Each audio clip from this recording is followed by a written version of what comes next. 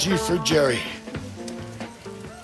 Jerry, my friend, you've done it again. Even in your silence, the familiar pressure comes to bear, demanding I pull words from the air, with only this morning and part of this afternoon to compose an ode worthy of one so particular about every turn of phrase, demanding it hit home in 1,000 ways before making it its own. And this I can't do alone. Now that the singer is gone, where shall I go for the song? Without your melody and taste to lend an attitude of grace, a lyric is an orphan thing, a hive with neither honey's taste nor power to truly sting. What choice have I but to dare and call your music, who thought to rest out of thin blue air, that out of the field of shared time a line or two might chance to shine? As ever when we called in hope, if not in words, the muse descends. Right on. How should she desert us now? Scars of battle on her brow, bedraggled feathers on her wings, and yet she sings, she sings. May she bear thee to thy rest, the ancient bower of flowers, beyond the solitude of days, the tyranny of hours. The wreath of shining laurel lie upon your shaggy head, bestowing power to play the lyre to the legions of the dead.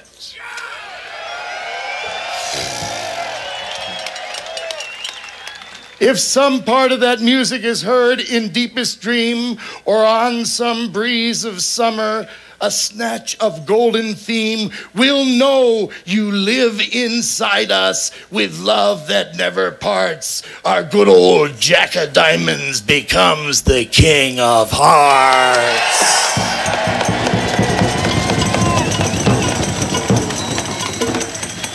I feel your silent laughter at sentiments so bold that dare to step across the line to tell what must be told. So I'll just say I love you, which I never said before. And let it go at that, old friend. The rest you may ignore.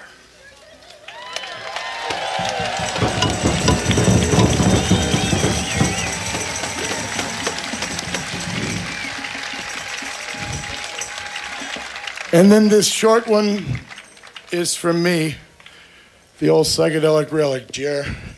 We're a double dip.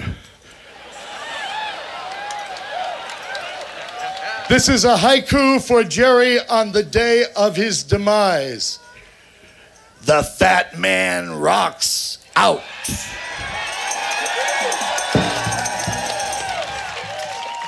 Hinges fall off heaven's door.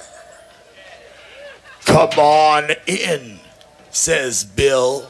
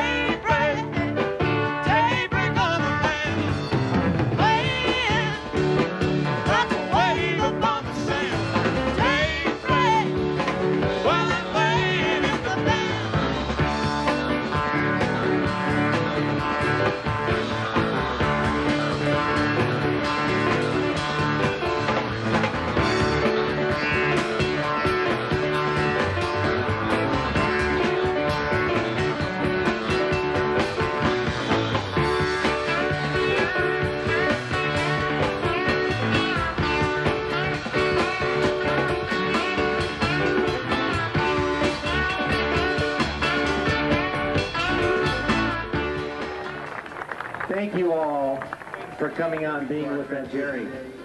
I also want to thank the city of San Francisco for moving all of the athletic events that were scheduled here today so we could gather at the Polo field.